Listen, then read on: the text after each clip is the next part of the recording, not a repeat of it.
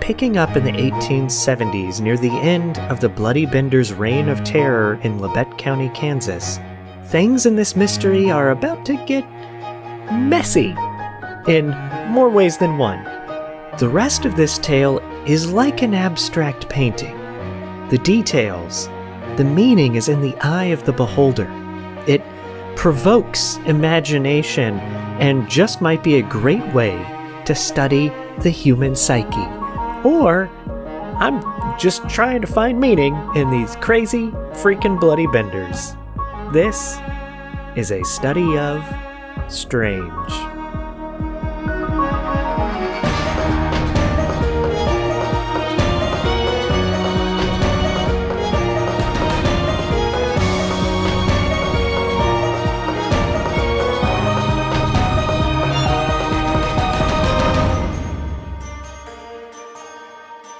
Welcome to the show. Welcome back. I'm Michael May, and today I'm still joined by John M. Keating, who is with me on this strange tale of the Bloody Bender family.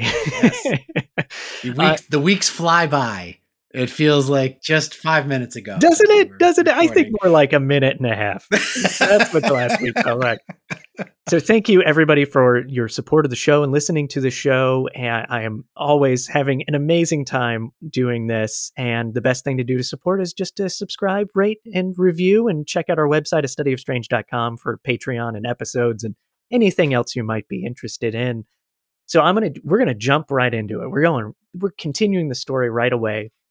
Where we left off is the Benders, a family, maybe not family, are leaving a trail of bad first impressions around Labette County, Texas. that might be the best understatement I've ever heard in my life. They're just leaving bad first impressions. They're bad first impressions everywhere. And family is where you find it. Yes.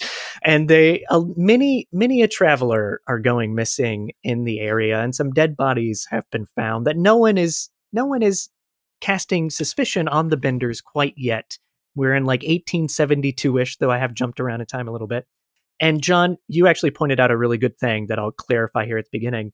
John was like, I don't know if you actually said how they killed people. So very good point. The common story of the Benders is that and please listen to part 1 so you can catch some of these details if you haven't already. But there's a canvas in the cabin that separates the front room, which is where there were some goods that they would sell, a table to eat at where people could stay the night, and the back area with a couple of straw mattresses where the Bender family would live. And the canvas, it was right up against one of the chairs or benches at the table. There was a seat of honor at the head of the table. A seat of honor is a great way to say it. Name that, yes. Yeah. And again, folklore here is that usually you hear it as Kate would seduce or flirt or make people calm down, and she would get them to sit with their head right up against the canvas. And as they're relaxed and unassuming or being fed food and getting comfortable, someone would sneak up behind them on the other side of the canvas with a hammer and whack them. Hit them on the head, and then immediately it's said a lot of times as well that Kate, because a lot of them had their throats cut, Kate would then cut their throat. And they might be dumped into the cellar to bleed out and die, or they might just be the trapdoor. The trapdoor. They make it sound. Some of the reports make it sound like it was like a mechanical, like it opened, and it was like Sweeney Todd. Yeah, you know? I even saw a movie where there is a door right underneath the table, so they would move the table and then just dump the body. It's like, no, it was in the back under a mattress, and it's not a trapdoor. It's just a thing. Yeah, sorry. There's an interesting thing about the putting the head next to the canvas that might lend a lot of credibility to this is how they did it. That was a commonly used technique in carnivals where they would have like the wrestler challenge someone from the audience. Yeah. And they would, they would have someone that knew how to wrestle, that knew how to hurt people, basically. And, there was always the drunk people, I can take them, blah, blah, blah. And you had to last so many minutes with the person. But if the person was too good and got the better of the wrestler, so they didn't lose money, there was always someone behind the curtain with a blackjack, with like a slapjack. And the wrestler would maneuver the other person, the person from the crowd, towards the curtain. Boom. And he'd whack them with that and knock them out. And then they That is So there is precedence for that. That's interesting. Yes. Yeah. That's really interesting. Oh, wow, John. Yeah, that was an old like because that's where like pro wrestling evolved out of, was the carnivals like that, and because of that, you know. Yeah. That brings, and that's. I was going to say that actually brings up an interesting theory, because we don't know the Benders' past before they showed up in no, South and there was a lot of like German, like there was a lot of carnival stuff in that area of the country. At those times. Absolutely. Ooh, cool. That is awesome. So, so we will get into that. Some of my own theorizing about the Benders deals with that canvas and that method of killing people as well. So we're going to get to that towards the end of this, which is already, that is cool. That is a really good thought. So where we left off, Dr. William York was searching for his missing friend, George Longcore, and Longcore's 18-month-old daughter. And then Dr. York went missing. And his brother, Alexander, the former state senator, gets another York brother, Edward, to come and help search for what happened to their missing brother, Dr. York. Now, Edward York was a bit of a wannabe cowboy. He was brash. This is all my own description of him. This is not anybody else saying this. He's brash, cocky. He definitely cared for his brothers and wanted to find out what happened to Dr. York. But he definitely seems a bit kind of like trigger happy. Again, just a figure of speech. I don't mean he was shooting people, but he seems a bit trigger happy. And he becomes the family's main guy on the ground investigating. And they get a group of people formed around the town and townships to help look. And they were actually able to trace Dr. York's movements pretty clearly, because Dr. York was looking for his missing friend. So he was talking to everybody. So when the group searching for him is now going around to like, have you seen a Dr. William York? People are like, yeah, he was here asking me about this George Longcore fella. So they were able to trace where he went, who he talked to, even a house he stayed at for the night, not the Benders. And they heard a story about a guy named James Roach in Ladore, Kansas. James Roach was a hotel owner, and Roach was worried when he heard that the York brothers were out looking for their missing brother, that they would come to him and suspect him, because apparently James Roach was a suspect in a lot of strange disappearance cases or thievery or other strange rumors about town. People thought Roach was behind it and had like a gang of, not vigilantes, a gang of thieves or whoever that like worked for him. So when the York brothers showed up in his town, he was like, oh shit, they're coming for me. So sure enough, young Ed York shows up at the hotel and threatens Roach. I think he even like pulled a gun on him and is like yelling and threatening him and blaming him for the disappearance and other disappearances and all this kind of stuff.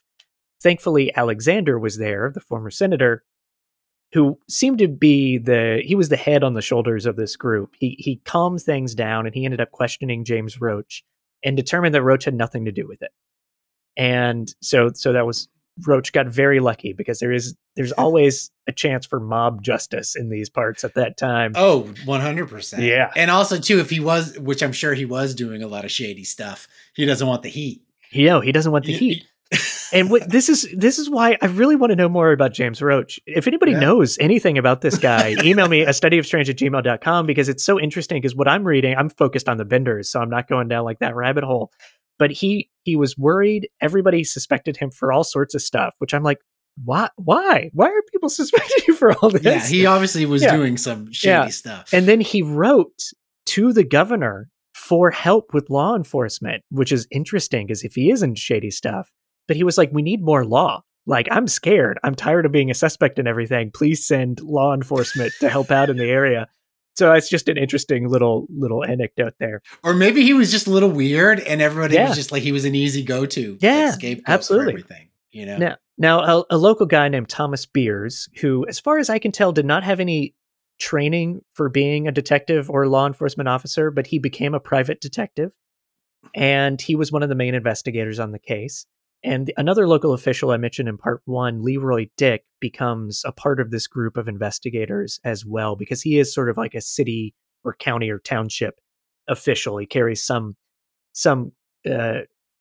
he wasn't like a law enforcement officer, but he carries some authority around town. And Leroy Dick, I'll mention this real quick too. Leroy Dick is actually a very important historical figure when it comes to the Benders, because a lot of the stories we have about them or information come from Leroy Dick. And the decades after the Benders were found out and disappeared, he was interviewed a lot. I think he may have even written a book or two. And he definitely embellished his role in things, as one does, I guess. But he did play an important role in sort of a lot of the details we know about the Benders being shared down through the generations. Now, as an example of what Leroy Dick brought to the case, he's actually the first person to connect the Benders as persons of interest. Not suspects yet, but persons of interest. This comes up because as the search for Dr. York is happening, Leroy Dick remembers the theft charges, which I mentioned in part 1 with the two ladies that moved in from Germany and the jewelry box and the cashier's checks went missing. Leroy Dick was told at the time about that, but there was nothing he could do because there was no evidence they took it. So he couldn't put a vigilante group together or whatever they called him at the time to go out and actually investigate. A posse.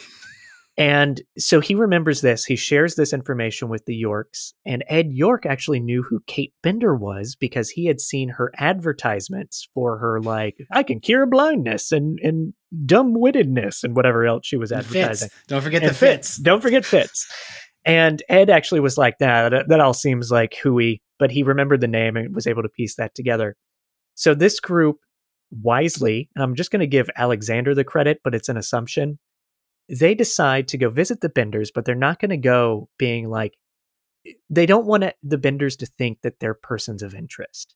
So they decide to go by the Benders to stock up on supplies, and also they're looking for their brother. So they are going to ask about him just because he probably went down the trail, but they're not going to give any sort of inkling that they may be thinking of the Benders. And that is where our next scene comes in, John.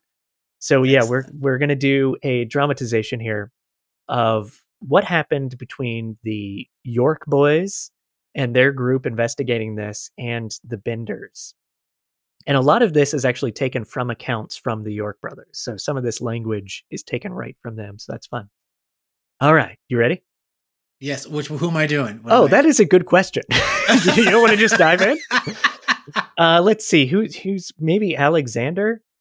Yeah. Okay. I'll do Alexander. You do Kate and Gephardt. Yeah. I'll do Kate and Gephardt. Okay. Oh, that means I have to do my laugh. All right. Yeah, do the laugh, yes. Yeah. All right, here we are. So it's the Bender cabin one day, and Alexander York, his younger brother Ed, Detective Beers, and others ride up to the cabin. They open the front door and walk inside themselves to get out of a light rain. Inside the cabin, they find John Gephardt sitting and reading a Bible. He introduces himself but doesn't attempt to help the alleged customers. Suddenly, Kate appears from behind the canvas curtain. Can I help you? We beg your pardon. You're Miss Kate Bender, yes? Kate nods. I'm Alexander York. I'm sure you've heard that my dear brother, Dr. William York, went missing around these parts. We're looking for any clues about what may have happened to him. Yes, of course. He stopped here for groceries. I wish you would find out if he is alive or dead. He was a very nice man. I cannot imagine the distress. Yes, it has caused distress for not just our family, but everyone who knew him. He left here without worry. Only spoke to him a few minutes. Isn't that right, John? That's right. It's a big mystery. I wish you well in your search. I got shot at near where they found the dead body in Drum Creek. I could show you if you'd like. Kate gives Gephardt, that was Gephardt if you couldn't tell. Kate gives Gephardt a look that says, "What the hell are you doing?" Then she smiles at Alexander. Yes, I suppose that could be helpful. Gephardt jumps up and leads the men out of the cabin, but Kate stops Alexander and whispers to him, "If you come back alone, without your men, I will have an answer about your brother. You're aware of my gifts, yes? Come next week. Alone." Alexander politely smiles and walks outside to his men. Dun, dun, dun. I wouldn't do it, Alexander. I wouldn't go back. No. Anytime someone specifies alone that much. Yeah. Yes, indeed. So the brothers left with Gephardt. Apparently, they were really annoyed with him when they went to go to the area where they found the dead body by the creek. Apparently, they were just rubbed the wrong way. Logical. Yeah, absolutely. And the whole group I don't know if the whole group, but they definitely the York brothers, because they were the ones that actually had the most influence of this group. But they suspected the Benders. That like that meeting was like, yeah, something's going on here. That almost confirmed it for them. Yeah. So they decide to come up with a plan. Again, I think Alexander's in charge of this. I think he wisely thinks this through. He decides that they should basically come up with a meeting. And I don't know if he decides it, but I know he's part of the thinking we can't just show up and claim that they killed all these people, or especially Dr. York. So we got to do something to kind of catch them. So this ruse is created where there's going to be a town meeting about elections, apparently, but they are going to bring up topics of all the missing people, all the thievery, all the missing people in the area. And they're going to put forward a motion to search all the cabins in the area, not just the Benders. It's not about them. Sure. They're not suspected, but we got to search all the cabins to figure this out. And Alexander helped make this even more formal. He actually put together a petition to the governor for help to catch all these bandits, because they're trying to make it sound like it's not a family, it's a bunch of bandits out there. Well, you don't want to scare them off. No, exactly. You want to keep them in the hook. And, yes, absolutely. So the governor actually signs this thing to give $500 per head of bandit caught. And so that makes it more official. Now, legend has it, and I believe it because it seems to be mentioned a lot, that at least Pa and John Gephardt were at this town meeting. So they're hearing this, and they're aware of the searches. And the Benders actually see the writing on the walls, and they decide to get the heck out of Dodge, so to speak. So there's a lot of guessing, legend, and other nonsense in regards to what happens next with the Benders specifically. But we actually know more than I ever realized reading about this story. So on April 4th, 1873, the Benders went to a train station in Thayer, a settlement not too far from them, but like farther away from other train stations, the best that I can tell anyway. Pa Bender got into an argument with a ticket agent. They, so they're standing out already and leaving their mark and impressions with people. And they got tickets to Humboldt, and then they got two different connections. So some of them are going to go into Texas and others are going to go into Missouri. They left Thayer at 9:03 p.m. that night. Ma and Pa were the ones that were going to continue to Missouri. John Gephardt and Kate would go into Texas. They all had a layover or stop, because I don't think you say layover with trains. I think layovers for a plane. Yeah. They all stopped. They all stopped for a little while in Chanute, where they were seen actually having breakfast at a hotel near the train station. And Chanute is interesting because it's actually north of Labette, where their cabin was in Labette. But then they're also, now Kate and John are now going to go south. So they're going to cut back through. And I was actually trying to figure out like where the train routes were at the time, and I could not. So I don't know if they did that because they had to, that didn't connect to go south, or if they did that just to hopefully put people off the trail. To like backtrack. Yeah, right. Yeah. So I don't know if they thought it through that much or not. It kind of depends on the routes and the trains at the time. And I just could not find enough information. So Kate and Gephardt eventually make their way to Denison, Texas, which is known as an area where a lot of people headed to the West, the American West, or into Mexico stop. And it is near the North Texas border, sort of outside of Dallas. So May comes around. That was in April. So almost a month goes by. And a farmhand named Billy Toll, who I mentioned in part one, the scene I kind of read from the book in part one, talks about Billy Toll. He's a farmhand, and he's rounding up cattle that got out during a storm. And his route took him on the path that led to the Bender cabin. And he wasn't planning to stop there. He wasn't planning to talk to him, but he heard an animal, like what sounded like a lame animal making noise. And he noticed that no one was coming out of the cabin to help the animal. So he went over to the corral there, the little stables they had built on the Bender property, and found a pig that was like dying and hungry. And he fed the pig. And then inside the stables, it was smelled really bad. It was putrid smell. And it's hard to say. And full of flies, and there was a dead calf in there. This stands out to Billy Toll as like something isn't right here. So he heads over to the cabin, knocks on the door opens, and it is void of life except for flies. And it also had a very similar smell to the dead calf from the stable, also coming from the cabin. So Billy Toll hightails it out of there. He doesn't like go searching. He doesn't, go start touching everything. He leaves, but he tells everybody that the Benders are gone and they left and there's dead animals and something smells bad in the cabin. Like there were some real estate agents on the trail that he like stopped and told, and they even went by the cabin themselves and looked in. And so by the time he kind of makes it into town, Leroy Dick, the city official, has already heard that Billy Toll found out the Benders aren't there, apparently, because word spreads fast, even without word spreads fast, faster than you can move. Yeah. And so Leroy Dick gets information that the Benders must have abandoned the cabin. So Dick gets the York brothers, the group together. They head out the next day to the Bender cabin. And you all can listen to part 1, my little summation of when they show up to the cabin and they go out in the basement and they smell something. And they're like, we're going to have to move the cabin to search the cellar. And there's probably a dead body under there. So they have to move the cabin, literally move the whole cabin. And they have to break apart the stone flooring that was put into like the little cellar. And they think there's a dead body under here. There has to be, because there's blood in the soil, there's blood on the stone.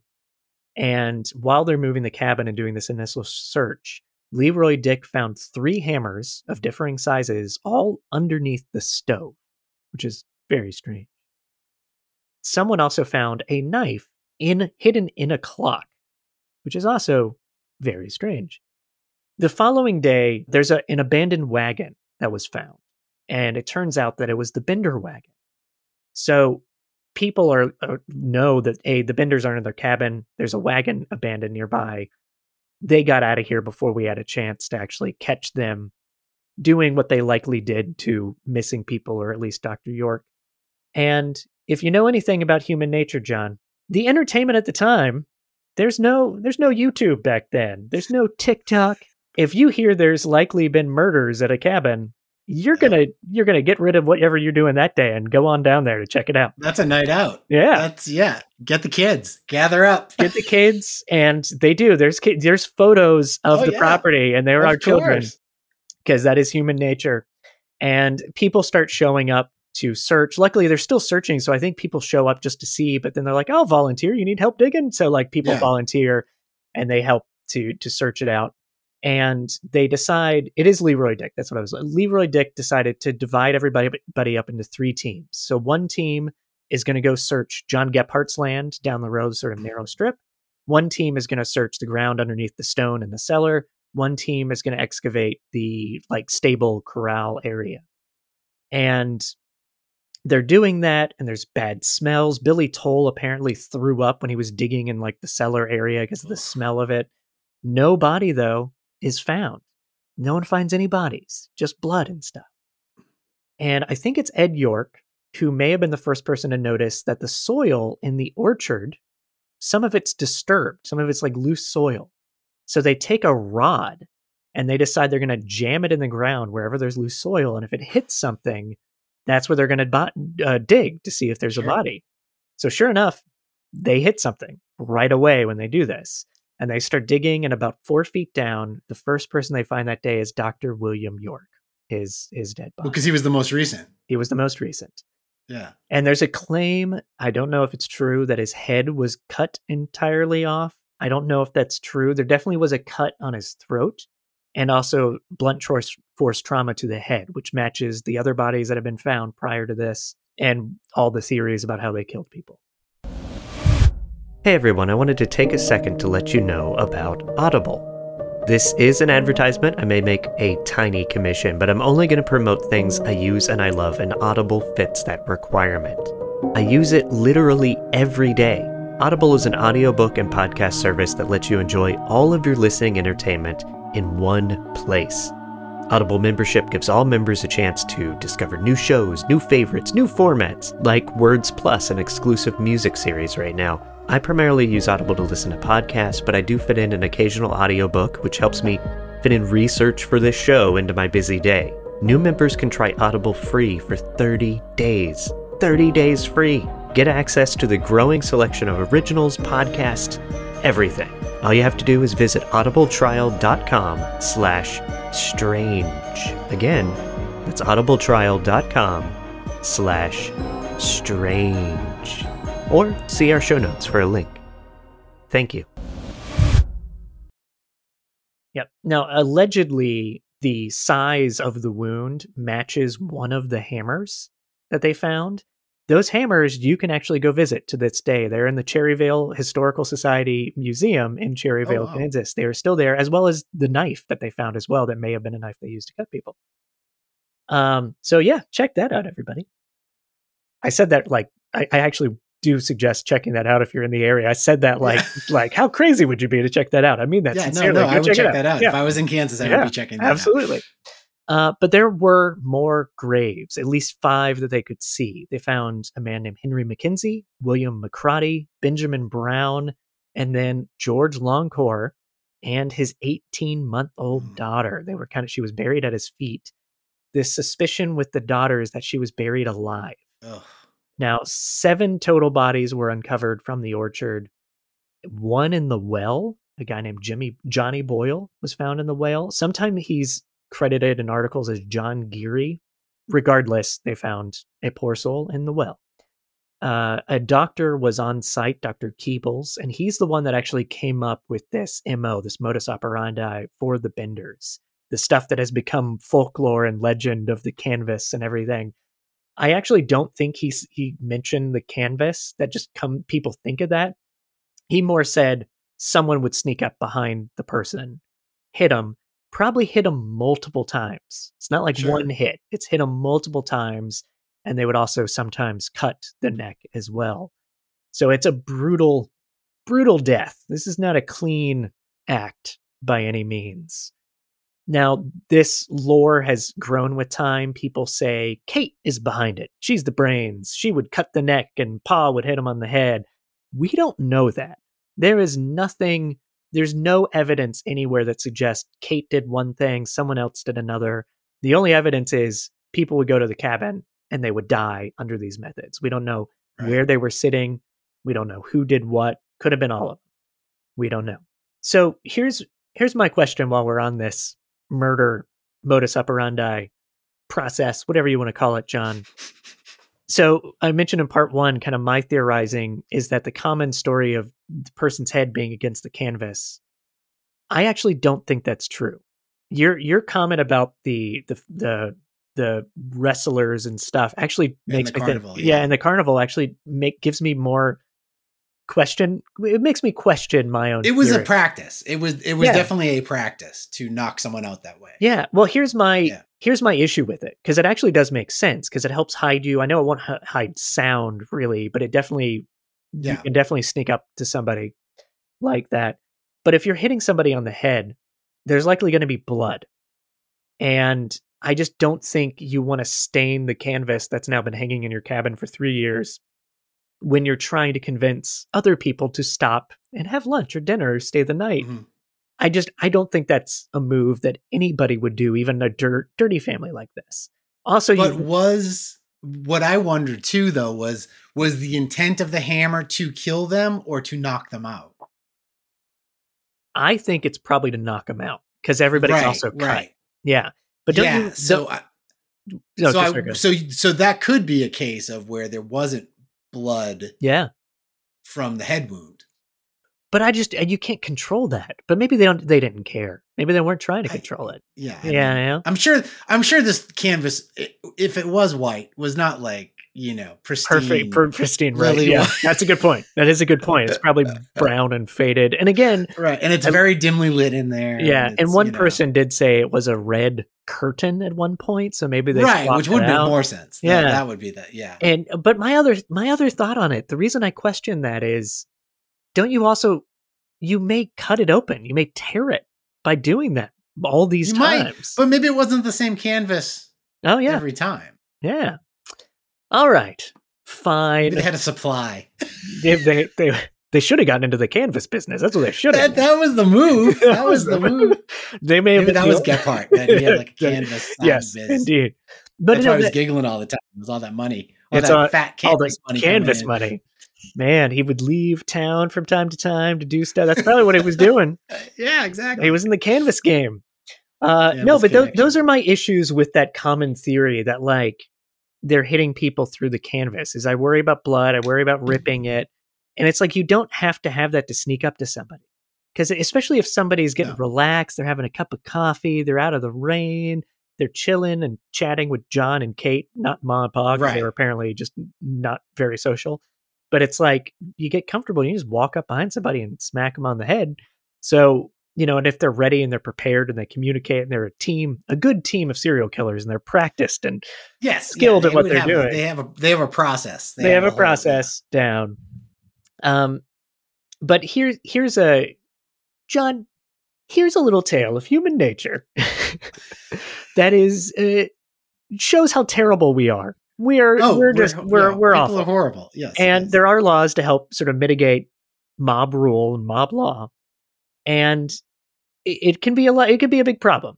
And something happened when all these people were digging up these bodies and searching the land, is that a neighbor, the nearest neighbor, and another German immigrant, a guy named Rudolf Brockmann, was around there as well, because everybody from the area is hanging out at the old Bender place. Yeah, what else is there to do? And so people are like, oh my God, look what the Benders did. They're terrible people. Hey, Rudolf Brockmann is kind of nice to the Benders, and he's also German. So he was in on it. So that's all they needed to hang Brockmann in the rafters of the cabin.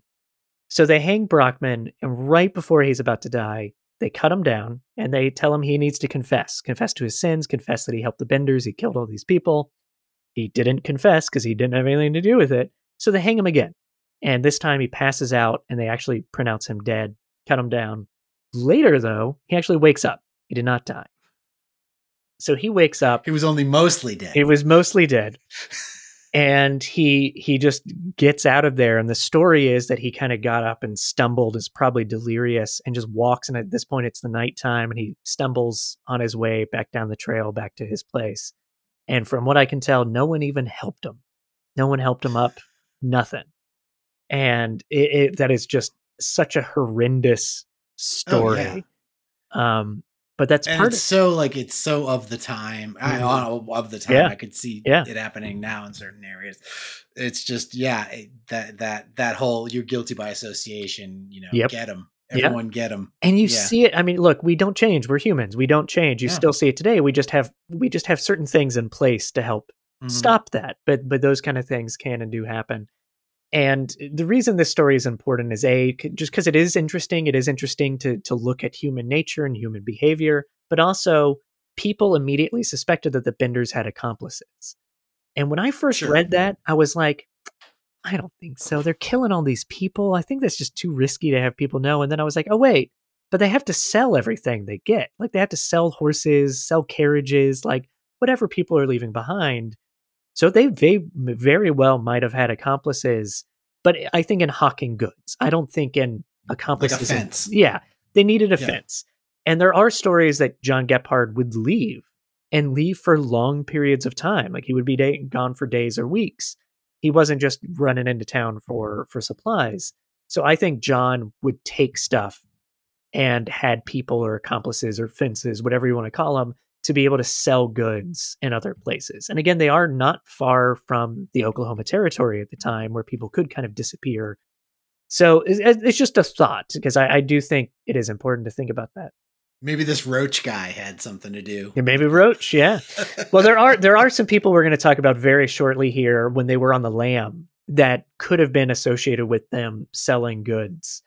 I wrote down this little note. So Bonnie and Clyde, they're famous after they were shot in the Ford, and it came through town and they were towing the car. People would come up and cut hair off Bonnie and cut pieces of clothing off Clyde and get bloody bullets and glass from the car, and just mobs of people taking stuff. And it is so macabre, and we think of it as very weird, but people did that. And the same thing happens with the Bender cabin. As soon as this stuff happens, they start finding bodies, people are taking things. So there is stuff out there that is from people stealing stuff from the Bender cabin. Even the pictures, there are pictures from the search, and you'll see like paneling is missing from the cabin. That's not because the cabin had holes in it. People had already taken wood paneling off the cabin to keep as keepsakes. Yeah, very interesting. Very interesting indeed. And also, oh, you get con men, especially back then too, because then as soon as Oh, people are sure. taking stuff, you get people showing up and it's like, I have a fork. This was a Bender's fork. And it's like they just brought Yeah. it from home and they're selling it to tourists.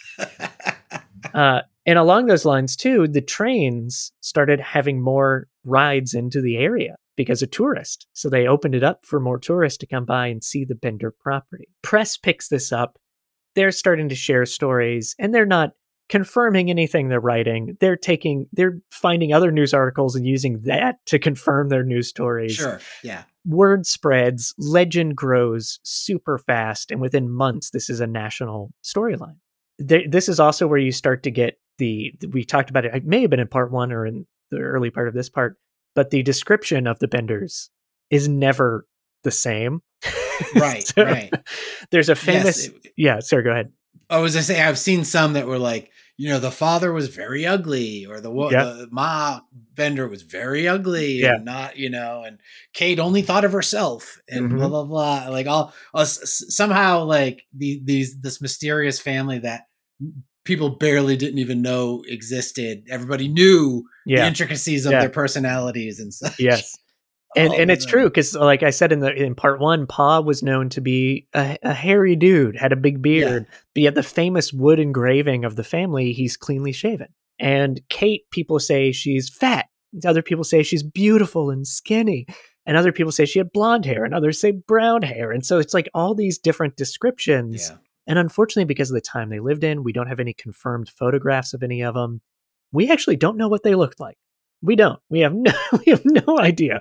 We can piece together some generalities, but we do not know what they look like. And that's even from people in town that knew them, and we know they knew them, and even they will describe them differently. Yeah. So the persistent thought was that Kate was the brains behind the operation. This starts becoming more of a universality in the story at the time when all the press is writing. They say that she's the one that would seduce people and get them in, and she came up with a plan to hit them on the head and then cut the throat. We don't have any confirmation of any of that. Right. Like, we don't know how they operated. We don't know if she was the brains behind the operation. She was definitely more social and friendly sometimes to people in town, but that doesn't mean that she was the brains behind the operation. But this is where all those stories start, is all these newspapers just making stuff up just to say. It was clickbait of the time. Yes. Everything was based on rumors and assumptions. Exactly. And so Alexander York at this time, he's an ex-senator, very powerful in Kansas. He actually issues warrants, or tries to. I think he runs for district attorney so he can issue warrants because, again, there's thoughts that there's accomplices. So he wants to arrest people, and they do. They actually arrest a lot of people. Luckily, none of those people ever go to trial. There's not enough evidence for anything, but they definitely are like guilty by association, and they're just arresting people. Now, on the lam, if you remember, the Benders separated. Pa went to Missouri. Kate and John Gephardt went south. And we know actually some of the movements at this time. The younger two bought carriages. They bought guns. Kate began wearing men's clothing to hide. They went through Indian territory in present-day Oklahoma. They were also seen using a ferry by a guy named Benjamin Colbert or Colbert. Probably related to Stephen Colbert, I would imagine. Yeah, probably. Yeah. And that was the guy that operated the ferry. And in Denison, Texas, where they eventually settled down for a bit, this is where Ma and Pa actually circled around and joined them. So they had a plan to meet up in Denison, and they in fact did. And they decide to make a plan to keep moving. They got to move around. This is still before they had found the abandoned cabin. So the Benders have a head start. So they've already separated and met up in this time. And they meet up with a man named Frank McPherson. And Frank is a criminal. And he likely knew the Benders from potentially like hawking stolen goods, maybe how he knew them. Right. We do not know if he knew the Benders killed people. We just think he's another criminal and they're fugitives, and he's always a fugitive, so they're going to help each other out. Meanwhile, it's like a TV show. Meanwhile, back in Ledette County, back at the ranch, Alexander, Detective Beers, Leroy Dick, all these people are starting to piece together happenings of the Benders after they find the cabin. And it doesn't take long for them. to actually find the information about them taking the trains and heading out of town. So they did good old-fashioned detective work on their legs, on their horses, going around talking to people, and find the evidence that they got on these specific trains. They went on these specific routes. There were witnesses that saw them having breakfast, all that kind of stuff. So they're doing a good job of hunting them down. But again, they're a month behind. And a month behind in those days is a very long time. The governor of Kansas starts announcing rewards as much as he can legally do. He starts offering rewards on the benders. And there's really interesting, you can actually read the announcement, like the proclamations from the governors. Those are still online and they're really interesting, including the descriptions of the benders. Because again, no one's calling them by the right information. Right. Like as an example, Mrs. Bender is called 50 years of age, rather heavyset, blue eyes, brown hair, German, speaks broken English. But like, there's so many different descriptions. It's amazing. So the Benders make it to a place called Red River Station, which is a frontier town. And this is after they were in Denison. And they found out that no one really cared that they were fugitives there. No one asked any questions. It's a frontier town. No one wants to know. Yeah, exactly. No one asks questions there. Yeah. And John Gephardt apparently doesn't even hide that they're Benders. Like he even introduces them as Benders in one of the stores in town. And they end up meeting up with a guy named Missouri Bill. And he's Frank McPherson's brother. So he's William McPherson, but he goes by Missouri Bill. And Missouri Bill is very influential in the region. He even found out through his connections that there were detectives in the area searching for the Benders. So Bill decides to help the Benders. He goes into town to meet up with the detectives because he's the well-to-do man in town that knows everybody. So they come to him for questions, and he kind of plays along. He's like, "Oh, let me see what I can find out for you, Mr. Detectives. I will ask around and see if anybody knows anything," even though he knows exactly where the Benders are camping out nearby. So he puts them off the scent.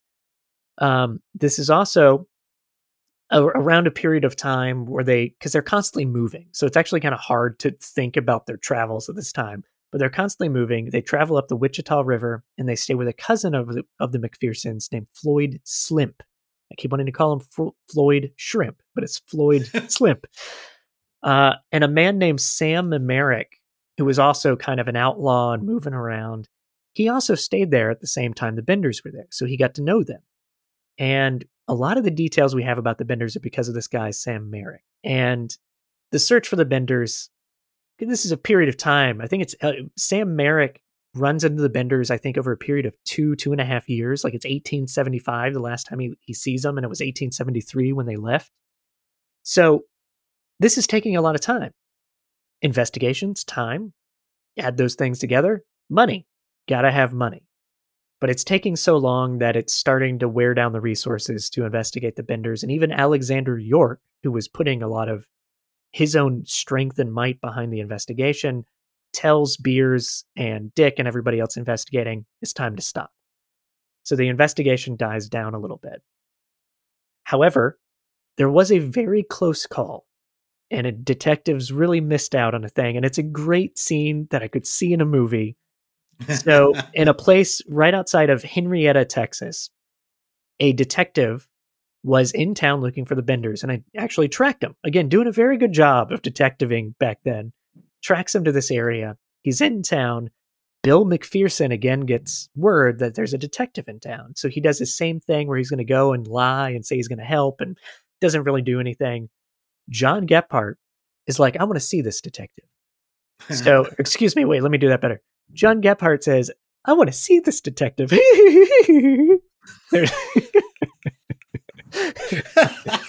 Gotta keep it authentic to my impression. Yeah. Gotta keep it, yeah. So John Gephardt goes into town, meets up with Bill McPherson, and McPherson's like, "What the hell are you doing? The detective I just talked to him. He's right over there in the general store." And John Gephardt's like, "Oh, I'm going to go talk to him." So John Gephardt goes into the general store and stands right behind the detective as the detective's like in line buying stuff. Because Gephardt's like, he's not going to recognize me. I'm alone. He's looking for a group of people. He's not going to know what I look like. So sure enough, Bender was right behind the detective. And I think they even conversed and talked. And the detective had no clue. Yeah. And had it, they could have gotten him right then and there, and they didn't. So Sam Merrick who again kept running into the Benders because they're in the same circles of fugitives. Last time he saw them was at a camp further west in 1875, and Merrick was soon arrested. And he was arrested, I want to say in the Midwest. I didn't write down where he was arrested, but it wasn't out west. He was arrested somewhere else. And investigators realize he saw the Benders, and he actually starts divulging most of the information we have about where they went, how they went, Bill McPherson, Frank McPherson, all this kind of stuff, because it's thought that Merrick knew they were fugitives, but he himself was an outlaw. It's thought that he didn't know they killed everybody. He wasn't aware of it. So the suspicion there, because all of his stories actually make sense. It's not just an outlaw being like, oh, you caught me, I'll make up stories about other fugitives. All of them really make sense according to other witness testimony, things they learned from the McPhersons. And it might be because he found out they killed all these people. And he was like, well, wait, the little bit of morals I have is sure, you don't do that. That's too far. They've gone too far. Yeah. And they were just robbing everybody. Yeah. And that's an assumption, but I think it's a good assumption. So we'll see. Yeah. And that's when the Benders disappeared. There are many, many stories that I'm not going to waste everybody's time with of the Benders being other places, because they're likely all fake. Everybody's great-great-grandfather has a story about the Benders. Sure. There's people that claim to be the Benders that were in Nebraska. There's a report of a woman dying in California that confessed to being Kate Bender. And the most famous story that I will mention, because it actually ties to a lot of what we think we know about the Benders, is a woman named Frances McCann. I think she lived in Kansas. She had a housekeeper, a woman that helped her around the house named Sarah Elizabeth Davis. And Sarah Elizabeth Davis was a single mother. And one night, Frances McCann, and I'm butchering this tale a little bit just for time's sake, but she had a dream that connected the woman at her house, Sarah Davis, to Kate Bender. And then she had a conversation with Sarah and claims that Sarah admitted or proved that she actually was Kate Bender. So Sarah finds out this woman thinks she's Kate Bender. She leaves town. She goes and lives with her mother in Michigan, a Miss Elmira Monroe. Elmira Monroe is where people think Ma Bender's name is Elmira or Elvira, just sometimes swapped. Yeah. This woman, I'll say it up front before I share the story, she's not Ma Bender. She's not. I'll explain why in a second. But it is interesting because a lot of times you read articles or stuff when you're researching this and like, Ma Bender, Elmira. That's what her name was. And it's like, no, that's not it. So anyway, this story is an episode on its own. The Cliff Notes version is Frances McCann gets people that support her theory that these are the Benders. They go to Michigan. They arrest Sarah Davis and her mom, and each one begins to blame the other one or say the other one is Ma Bender and Kate Bender. So both these women are like, that's Ma Bender. I'm not Kate Bender. That's Ma Bender. Blah, blah, blah. They're signing affidavits. They're doing everything. They also, I think, share a jail cell for a lot of this stuff too. Just so awkward. And they get shipped down to Kansas and they're put on trial for being the Benders. And it gets even more bonkers because Leroy Dick says that has to be Ma Bender. Other witnesses that knew the Benders are like, no, that's definitely not the Benders. Other ones are like, oh, that's definitely the Benders. Everybody's disagreeing.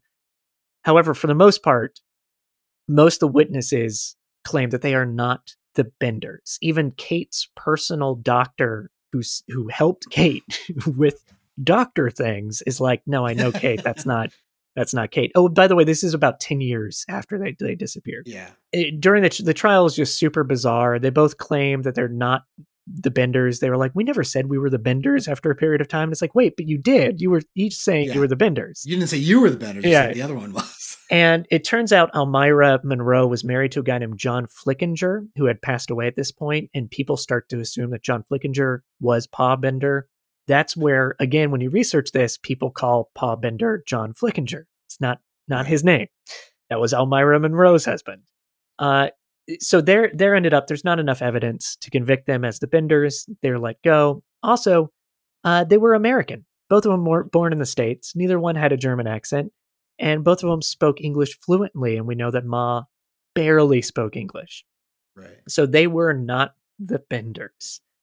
So yeah, it's just an interesting story and a nice example of how a lot of craziness goes on about who's the Benders and what happened to them. Frank McPherson, who helped them on the lam, the Benders, was finally arrested in New Mexico. He could have been staying with the Benders as he kept progressing west over the years, because he definitely was part of their movements. Thomas Beers, one of the detectives, claimed in 1901 to still be watching the Benders closely. So he thought they were still out there and he was keeping an eye on them. And then the famous story about the Benders is that in 1937, Laura Ingalls Wilder from Little House on the Prairie, she claimed that she stopped at the Bender cabin as a kid and that her father, Pa, was part of a posse that hunted them down and claimed that no one would ever find the Benders. And this still comes up in like chats and stuff where people are like, oh my God, the Little House on the Prairie, they were there with the Benders. It's likely this story is not true at all. It is Laura's sister convinced her apparently to tell this as a story to help kind of publicize things. The history of when the Ingalls were, or when the family, when that family was in Kansas does not match up with the Benders at all. So it is likely a very, very fake story that just gets played around in folklore. So that is the end of the tale because they just disappear after all that. That kind of wraps it up. Again, my only new theory on this, because there's no way to know what happened to them. I think my personal thought is they died. I just think life is tough. They're criminals. Right. Someone's going to shoot them. And they were already, they weren't super young. No, especially Ma and Pa. Yeah. Yeah. So yeah, I think they died. I honestly do. I think they died. They became like boogeymen.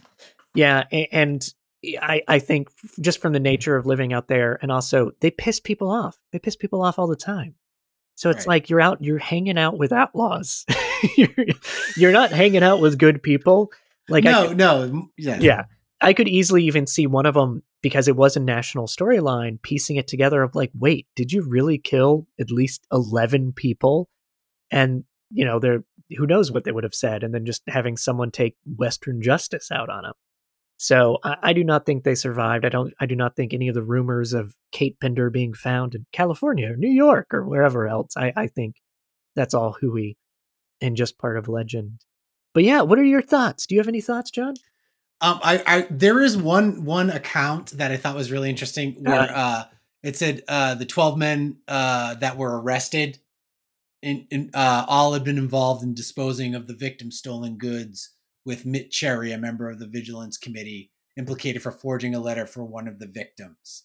Informing the man's wife that he had arrived safely at his destination in Illinois. I thought that was really interesting because it sounds like maybe they didn't get rid of all of the stolen stuff. Oh yeah, definitely. I don't think they could have. They probably had a lot of it on the property as well. Property, I think they took a lot with them because they did when they were on the lam, they bought carriages and guns and clothes and all this kind of stuff. So they definitely took some with to either trade or sell to be able to finance their journey out of Kansas. If I remember correctly with that story, that happened early on, not the arresting the guy, but they found out that he forged the letter. That was like really early in their process of killing multiple people, which is really terrible. Vigilance committees, by the way, that was the typical way that they did law enforcement at that time, because there wasn't a lot of law. It was a mob. It was the mob. And they would just get people to but they would do it under the guise of like some sort of official capacity, like city officials, like they were deputized. They were deputized. Like you're deputized as a vigilance committee. And historically, because I read a lot of accounts, even unrelated to the Benders, but just stuff happening in the area at the time, they would just arrest anybody. Like, oh, that guy looks funny. Let's arrest. Well, as you saw from the neighbor. Yeah, absolutely. That they hung twice. Yeah. My big thought on this was I don't think they hit people through the canvas, but I have to say I got to give you a lot of credit because now I'm really second guessing that. I just do worry about like tearing it open and whatever. And well, it also depends on what they mean by canvas. Was it a sheet? Was it a thick canvas? You know what I mean? Like, yeah, it's typically referred to as a wagon cover, so it would have been thick. It would have been a thick. So that's canvas. Thick and leather usually. I would think, right? Oh, that's interesting. Yeah. That's a that good could be point. stretched leather, or it could be Yeah, woven. and But as much as people say it's the hammers, like that's one of those yeah, historical, not fallacy, because they very well might have used hammers, but maybe they did have a slapjack. Maybe they did have something like that yeah, to hit somebody on the exactly. head that wouldn't have necessarily gushed blood, just to knock them out, Right. and then come around the corner and start hitting them on the head to kill them, because they try to kill them Sure. fast, so it's like just knock them out and then start whacking them with a No, hammer. or just So knock them out and just cut the throat, I yeah, guess, yeah.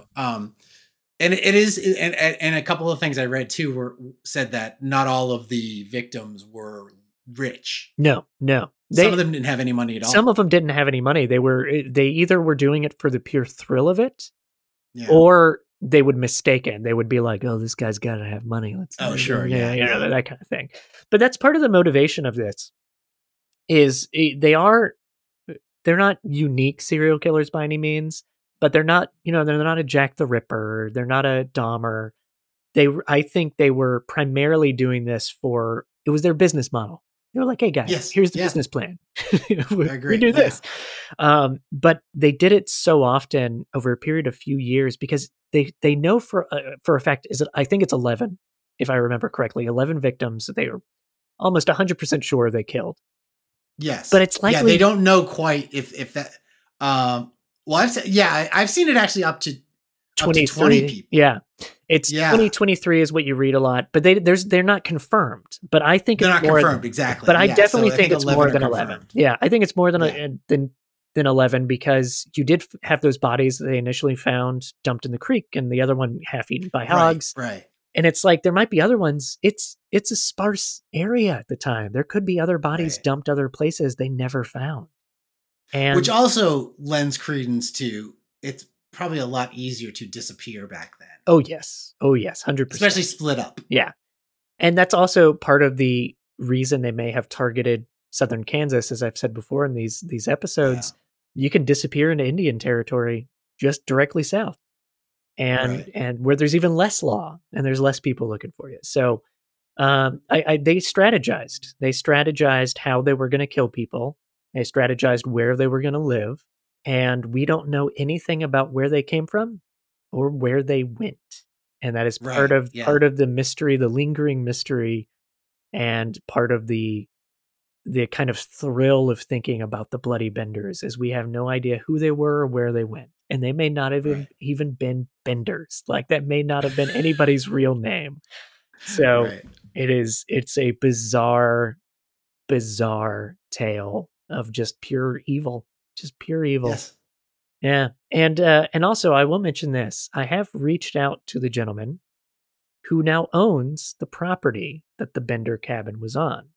I have not heard back yet, so if you are listening to this, if you're listening to this and you know him, please pass on a message that I would love to talk to him. But I have emailed the guy. I found him. He actually wants people that know what they're doing to come out and like do sonar and actually like search the property, because it's been farmland. It's been farmland, I think, ever since after the Benders. So no one's done a proper kind of big excavation of the property. Sure. Like just that general area where the orchard was, I think, is all they did back then. So there may be more more bodies to be found that are still there.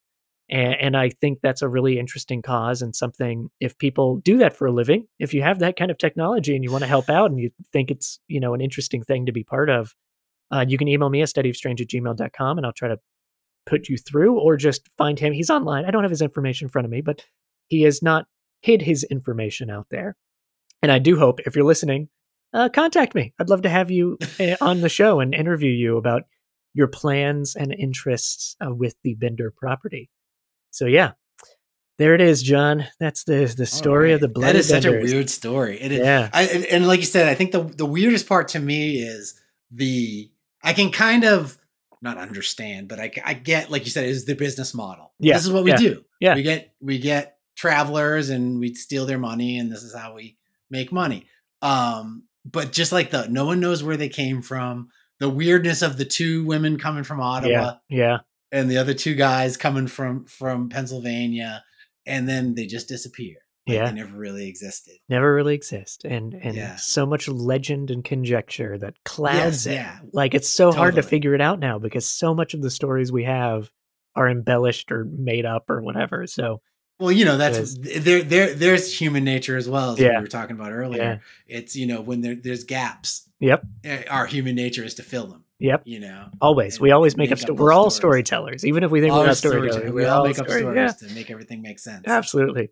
Well, thank you so much, John, for being on and doing 2 parts of the Bloody Benders with me. Yeah, thanks for having me. This was a blast. Yeah, it's super fun. And yeah. also, your wife Amber was on my Man in the Latrine episode, which I think is the weirdest story I even covered. Wild. It's so strange. So everybody check out that episode. It's so strange that I started to feel uncomfortable in the episode with Amber because I'm like, there's a dude in a septic tank. I didn't know. I thought it. But I mean, just the you know, why was he there? Was he forced in there? Why was his shoe missing? Like, Yeah. it's just really, how did the shoe get in the toilet bowl? Like, Yeah. just so many. Yeah, hopefully that's intriguing enough. I know. I was going to say, listeners, I think that's a nice promo for that episode. The Man Under the Latrine. It's a few episodes ago. Yeah. Check it out. Thank you. Do you want to tell everybody where to find you again? And oh, sure. Yeah, you can find me I'm on Twitter at jkeats. For as long as Twitter is still a thing and lasts. It seems to be on its way out now. I'm on Instagram under the same thing. That's probably a better way to find me. You can find my website, johnmkeatingacting.com. And I hope you guys will all check out my movie that I co-wrote and that I'm in called Concessionaires Must Die. It's about the last days of a single screen movie theater. It's on iTunes and Amazon for rent, and I think it's on Tubi and Plex as well. If you don't mind watching with ads, I think you watch it with ads. So. What is a movie theater? I've heard rumors. I have heard rumors. I've heard strange stories about that. I know. Yeah. I know. It's hard to leave the house now. Yes, it is. It is. Cool. Well, thank you very much, John, for being on. I really enjoyed it. Yeah, thanks for having me. And I'll talk to you soon. Bye. And that concludes our 2 parts of The Bloody Benders. These have been 2 of my favorite episodes to research and record. If you enjoy this type of content, please make sure to subscribe, rate, and review. You can also check out information, show notes, links to our Patreon program where we'd love to see you on our website, astudyofstrange.com. Email me ideas, questions, links, anything you want to astudyofstrange@gmail.com. And if you all have been listening to our recent episodes, you know I'm slowly compiling personal stories of UFOs. If you have seen a UFO, if you know somebody that has, please, I want to hear from you. Reach out, astudyofstrange@gmail.com. Check out John M. Keating's work. Information will be in the show notes. Links to his movie, Concessionaires Must Die, which is truly excellent. Check that out. And visit our sponsors as well. And that'll do it. Thank you, and good night.